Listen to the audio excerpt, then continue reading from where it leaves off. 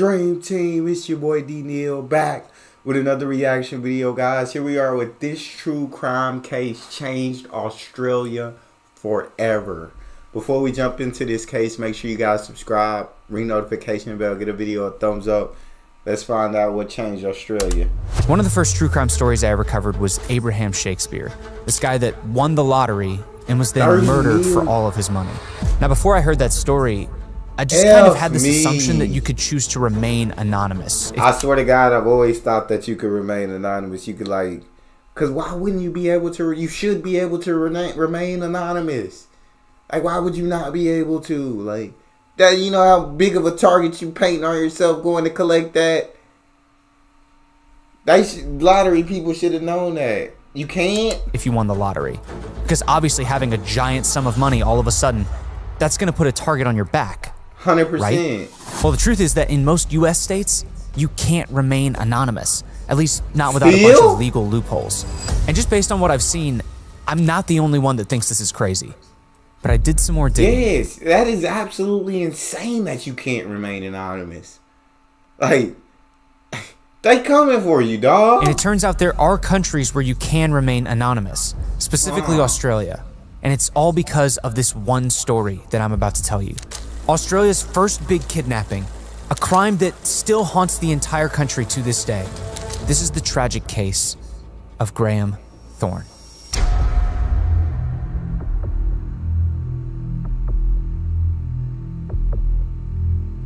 As I've been researching this case, I've been seeing this one phrase pop up over and over again. It was the end of innocence in Australia. And that's kind of what it was. I mean, it was the first big kidnapping case the country had ever seen, brought about this idea of stranger danger, just completely changed the way that society was over there. And it was also super important from a crime aspect because it was the first case that really used modern day forensics to help solve the crime. So we're going to talk about both those things later, but first, let's just start with some background. Okay. 1960, New South Wales, Australia. Construction on the Sydney Opera House began about a year ago, and at the time, the government estimated that it was only going to cost them about $7 million. But unfortunately for them, a year into the construction, they were already running over budget, like way over budget. New estimations showed that it was going to cost them upwards of $100 million. So that's crazy. To think it's going to cost you $7 million to new estimation over $100 million is an absolutely gigantic jump, dog. The government in New South Wales decided to run a lottery dedicated specifically to raising money to finish the Opera House. Tickets for the lottery were $5 each, and the top prize was $100,000. That's like smart. $3 million in today's money. And at the time, it was the biggest lottery prize in Australian history. Over the course of the next 30 years or so, 86 million lottery tickets were sold. But only 496 top prize winners were actually picked. Every single person that won had their name, their photo, their location, all printed on the front page of the paper. Wow. And this story is about winner number 10. Here's what happened. That's insane. Good evening, ladies and gentlemen. We are live in Sydney and are eagerly awaiting the results of our June 1st winners. As always, we thank you for supporting the construction of what will be a magnificent architectural and cultural landmark, the Sydney Opera House. We will now draw our first ticket for the grand prize of £100,000. The June 1st, 1960 grand prize winner is Basil Thorne. Congratulations to you and your family, Basil. We will now draw our second place prize. Basil Thorne was a traveling salesman from Bondi. It's a small suburb outside Sydney pretty close to the coast. He had a wife named Frida and 3 young kids, Cheryl, Graham, and Belinda. The Thornes were what Australians would call battlers. They were a young couple with young kids, all living off of a single income. Jesus. Before they ever won the lottery, a couple with 3 kids off one income? Yeah, unless you're part of the upper 1%, that is not possible today. Times were tough for the Thornes. Basil's job as a traveling salesman had become relatively obsolete, and even though they lived a pretty modest lifestyle, they still struggled to make ends meet. In fact, the year before, They had just downsized to a ground floor rental apartment. But all of that changed in a single day. Basil was out of town on business when he found out that he had won the grand prize.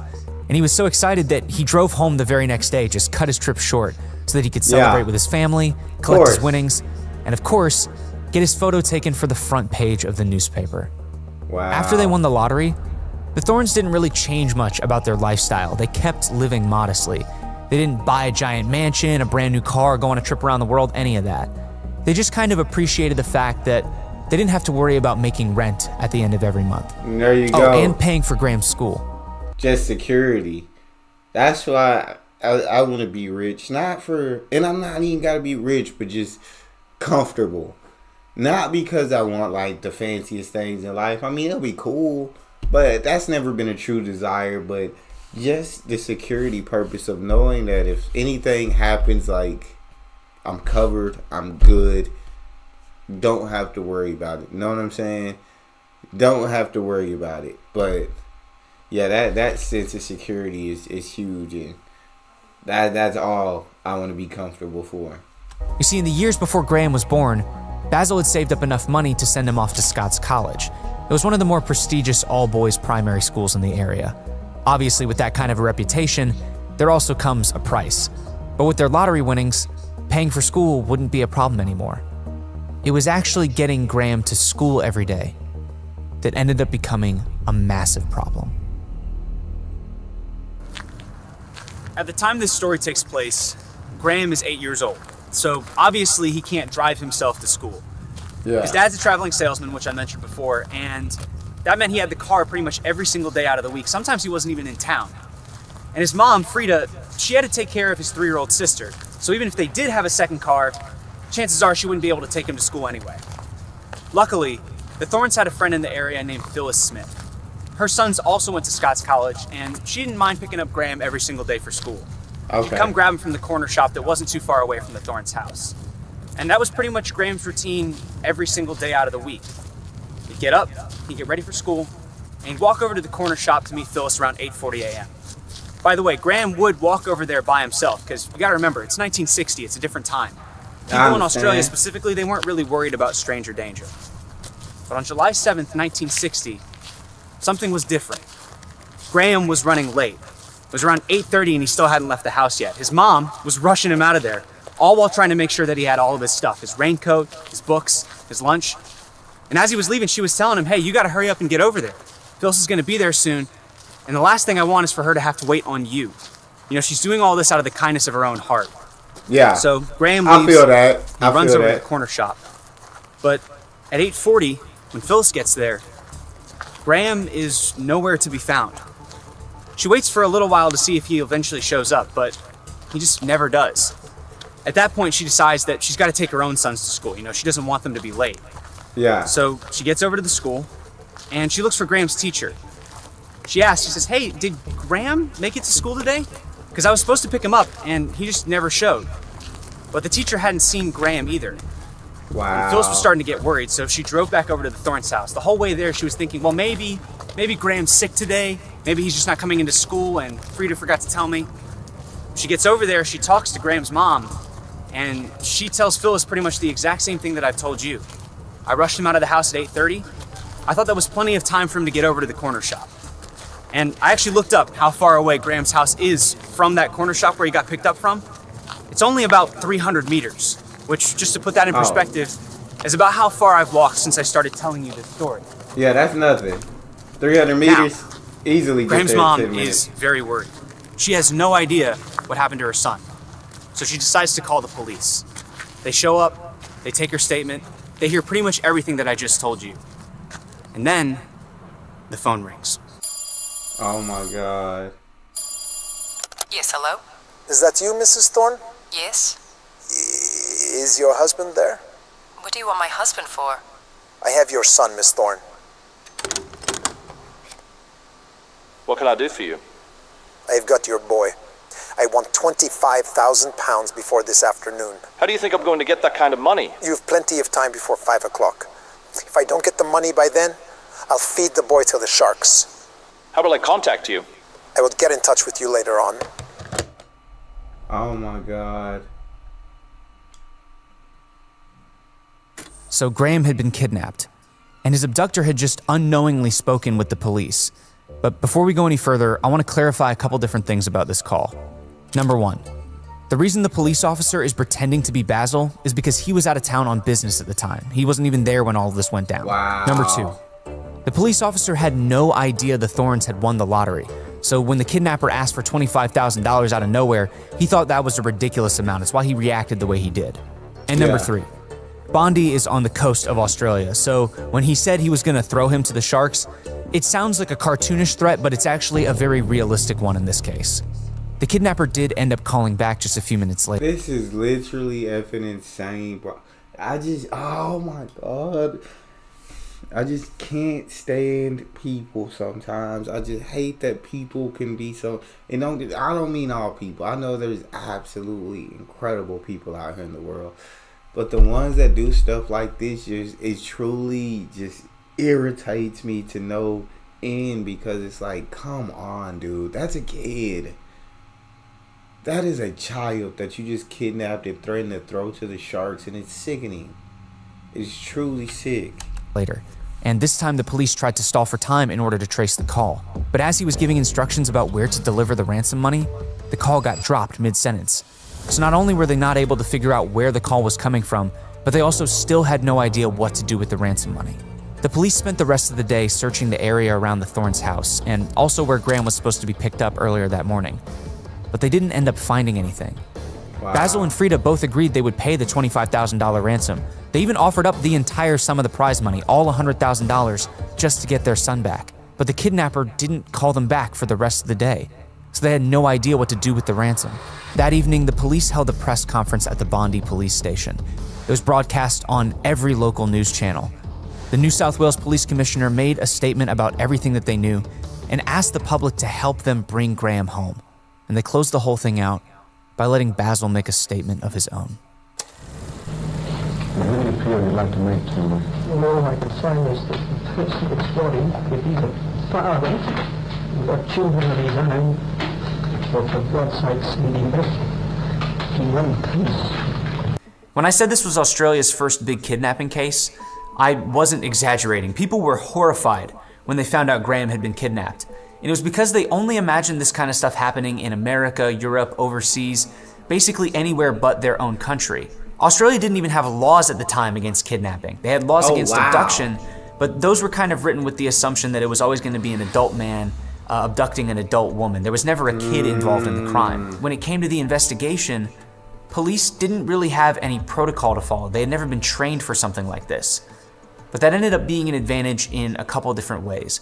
The first is that they looked at the case through a completely new lens. They looked at it from a different angle, and they ended up using modern-day forensics to help solve the crime, which we'll talk about later. Also, the rarity of the case, the fact that it was so novel, meant that the public wanted to be involved. They wanted to help bring Graham home.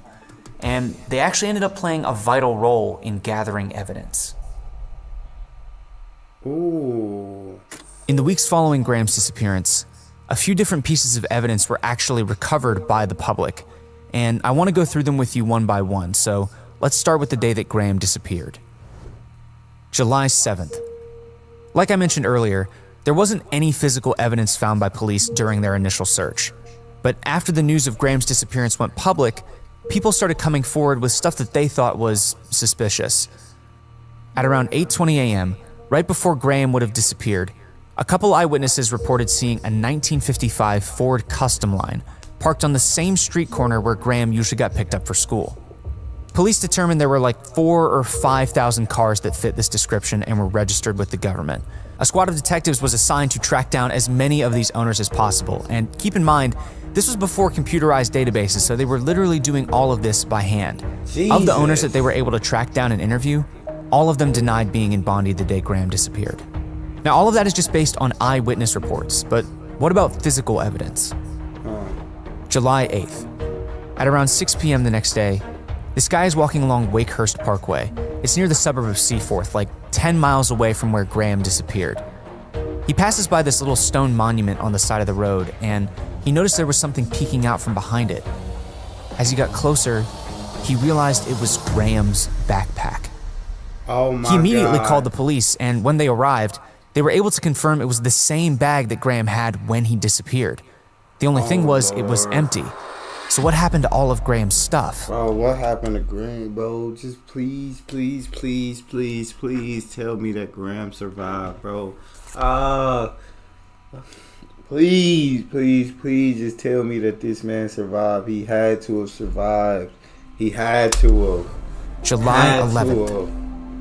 Hundreds of police, army, and members of the public searched the area where Graham's backpack was found. And less than a mile away, on the other side of the road, they were able to locate all of his other stuff, his raincoat, his school books, and even the lunch from the day that he disappeared.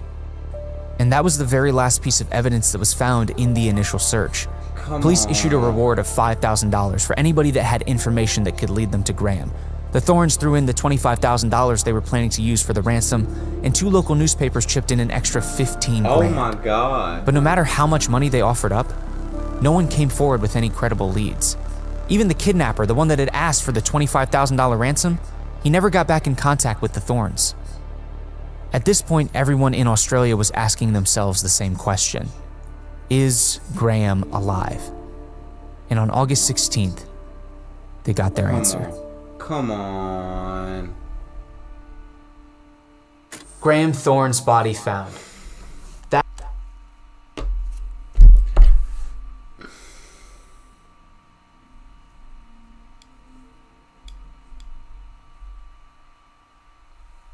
I just hate, bro.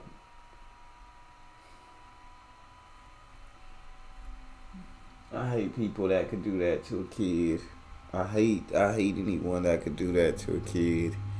That could do that to a person, a human. Like, it's just, I really wanted Graham to be alive. I really wanted that man to be okay, bro. This effort sucks. Jesus. That is what the headlines were saying. He was found by a couple of kids about a mile away from where his backpack was found, and his body was covered up with a picnic blanket. And by the way, when I say that kids found him, I mean like 8 and 7-year-olds, kids that were his age, which you've got to imagine was probably pretty traumatizing for them. Needless to say, these kids' parents called the police, and they showed up. An autopsy report was done, and it determined that his cause of death was asphyxiation, head trauma, or a combination of the two. Police also knew that he had been dead for a while, probably since the day that he was kidnapped. So the main piece of evidence that they were able to gather at the scene was actually that blanket that he was wrapped in, and this is an actual picture of that blanket. This is where all the forensic investigation starts to happen. Yeah, please catch that man. And in the 1960s, if they had a death penalty, if they didn't, God, he needs to, bro. He better not have spent another day free. I'm praying so much that they caught this man. They had to have caught Keep in mind, this is all stuff that hasn't really been done with police work in Australia before, so it's all very impressive what I'm about to tell you. So the picnic blanket. Police were actually able to track down the manufacturer of the blanket. It was a mill in southern Australia. And they determined that there were only 3,000 of this exact blanket with this exact pattern made. Oh, wow. So that kind of narrowed down the scope of the suspects a little bit. On the blanket, they located 2 hair samples. There was a human hair sample and a dog hair sample. The dog hair sample appeared to come from a Pekingese kind of dog, and the human hair sample was long, so probably a woman's hair, and it had been dyed. Some of them were brown, some of them were red. A majority of them had been dyed blonde. And those are both going to be important later on. Police also located a couple of plant samples on the blanket. And I'm not going to try and pronounce these scientific names. Basically what you need to know is these are garden shrubs, commonly kept in people's homes. And that's important because neither of these 2 plants were found growing where Graham's body was discovered. Oh, wow. That means it was likely taken from somewhere else, the killer's house, and then placed there later on. On top of that, they took a sample of the soil found on the blanket, and they found some pink-colored substance that they thought was mortar, as well as limestone brick. So with these materials in mind, they were thinking maybe this is what the killer's house was built out of. And using all of the information that they had gathered, they narrowed it down to this one house right here. This is an actual picture of the house. It was built with limestone, pink mortar, and it had both of the shrubs that were found on the blanket. Which, by the way, there were no other houses that had both of these plants near them. There was one or the other, but never both except for at this house. So they started talking to neighbors, and they said that the family who lived there had a Pekingese dog, and the man's wife would dye her hair blonde. That's legit insane, bro, that they put it together that quickly, bro. That the attention to detail here is beautiful. So both of those match up with the hair samples that were found on the blanket. And finally, probably the most damning piece of evidence, was that the person who lived there had this exact car, a 1955 Ford Custom Line sedan. That's the car that witnesses say they saw on the day that Graham disappeared. Clearly, all of these pieces of evidence are pointing to the guy who lives in this house. But 100%. Believe it or not, this wasn't a closed case. What? Because the man and his family who lived there, they had moved away a couple months ago. But not just on a random day. On the exact same day. Oh my God. After months of investigating, police finally had a suspect that checked all the boxes. The only problem was he had a chance to escape. So before we get into all that, let's do a recap. We've got an 8-year-old boy that was kidnapped after his parents won the lottery. He was last seen walking to school, but he never actually showed up. Police ended up finding his body wrapped in a picnic blanket, and that blanket ended up being the key to solving the entire case. So that brings us here to our #1 suspect, the man that carried out Australia's first big kidnapping. Stephen Bradley. Stephen Bradley. Stephen Bradley was an immigrant from Hungary, and up to this point in his life, he'd been through a lot. Nazi occupation during World War II, post-war communist rule, immigrating to Australia, basically starting a whole new life. And by 1960, he and his family were being forced to move out of their house and downsize into an apartment. Kind of like the Thorns, actually. It was weird because the Thorns and Stephen Bradley's family actually had a lot in common. Both families had fallen on hard times recently and were struggling a bit financially. Both families had 3 kids, and one of those kids was disabled. In the Thorn family, their oldest child had to live in a special care facility, and Stephen's son was born deaf and went to a special school for deaf children. But Stephen Bradley, he wasn't concerned about what he had in common with the Thorns. All he knew was that Basil was on the front page of his newspaper, waving around a lottery ticket that was now worth $100,000. And he wanted a piece of it. A few days later, Stephen read an article about the recent kidnapping of Eric Peugeot, a 4-year-old grandson of a very wealthy man in France. That story actually became the basis for his crime, and he immediately started planning. The first thing he did was surveil the Thorns' house. He got their address from a lottery announcement in the paper. That's crazy. They actually lived across from a public park, so... The fact that they put your address in there too is insane to me. It wasn't super difficult for Stephen to watch their morning routine without looking too suspicious. After a few days of this, Stephen had a pretty good idea of how mornings went for the Thorn family. First, Basil would leave for work, then Graham would leave for school, and sometimes Frida would go out to the shops with their youngest daughter later in the day. It didn't take long for him to single out Graham as a target, but he still needed some more information before he could go through with the kidnapping. Specifically, he needed the Thorns' phone number to make the ransom call. The only problem was that their phone number wasn't in the phone book. Apparently, they had just gotten a phone like right after they won the lottery, and it wasn't even connected until a couple weeks before Graham went missing. But you gotta remember, this was a very different time. It was the 1960s. All Stephen had to do to get their phone number was call up the operator help desk and ask for it. It's kind of scary to think about how little privacy people had, or how little they cared about their privacy. I mean, Basil didn't see a problem with having his full name, his address, and his photo printed in the newspaper. And let me tell you, that's crazy. I mean, but they said they never had a case like that in Australia, so you think everything's good, you think you're safe, and it's like, it is scary. That's truly scary to have your information just printed out just like that. I'll tell you, according to one source, that's never going to happen today, certainly not to me. After he got the Thorns' phone number from the operator, he wanted to make absolutely certain that that information was correct. He needed it for his plan to go off without a hitch. And the best way for him to do that was to go directly to the source. Wow, are you serious? So he was there. Hi, I'm looking for a Mr. Bognor. There's no one by that name here. The previous tenant was called Mr. Bailey. Could that be who you're looking for? Is this the phone number for the flat? 307113? How'd you get that number? I have my ways and means of getting information. I'm a private investigator, and this is a husband and wife affair. Well, that happens to be my telephone number. It's not connected yet. I still don't know Mr. Bog, nor... You could try asking upstairs. They've been here longer than we have, and I might know something. July 7th was...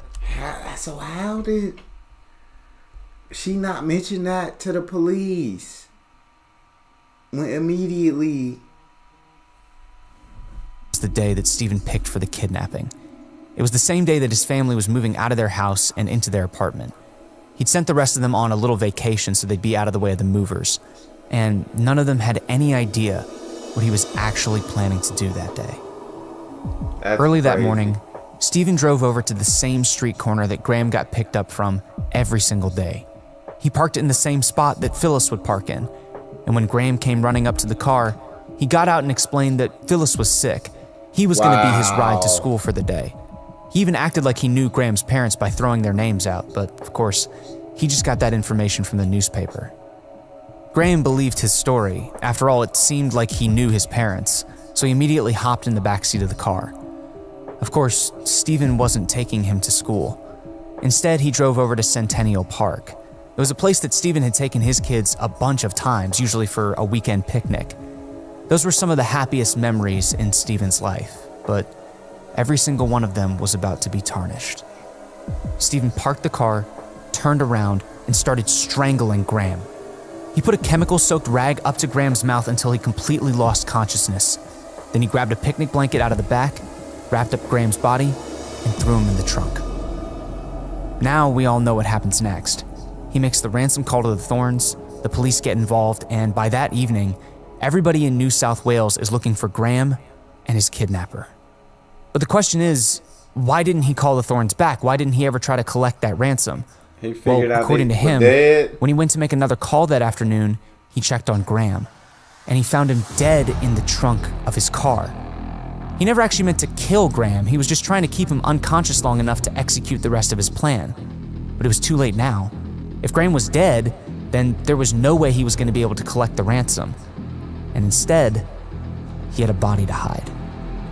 Wow. The first place he thought about burying Graham was at their house, the one they were moving out of. That's actually how all that pink limestone mortar got all over the blanket and the body. But eventually he realized that just wasn't a permanent solution. So he took Graham's body over to a plot of land that he considered buying a long time ago.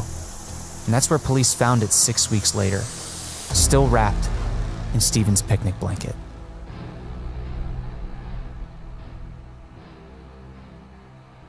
Now, I mentioned earlier in the video that Stephen had a chance to escape, and obviously it wasn't because police didn't have enough evidence on him. It's because by the time they collected the evidence, he was on his way to London with the rest of his family. He told them that it was just for a vacation, but to me it seems pretty clear that this was like his escape plan. He knew that the police were getting close and he had to get out of the country. Thankfully, police were able to issue a warrant for his arrest, and when the boat docked in Sri Lanka to take a pit stop, he was immediately arrested, held there for an extradition hearing, and then sent back to Australia for his trial. Some interesting stuff actually came up during the trial in addition to all the evidence that I already broke down. They also apparently found Polaroid images, like negatives of film, of Stephen's kid using the exact picnic blanket that he used to wrap Graham's body. So it was confirmed that he owned that blanket before. He also tried to make the claim that he didn't intend to kill Stephen and that he probably just suffocated in the back of the car. But again, police used some of that forensic evidence. They tested it using an oxygen mask and found out that there was actually no possible way for Graham to suffocate in the trunk of the car. He was definitely killed by Stephen. So needless to say, Stephen was eventually found guilty of the first-degree murder and he was sentenced to life in prison. This case genuinely changed Australia's history forever. For one thing, they created laws specifically about kidnapping, not just abduction. Police started doing more forensics in their work.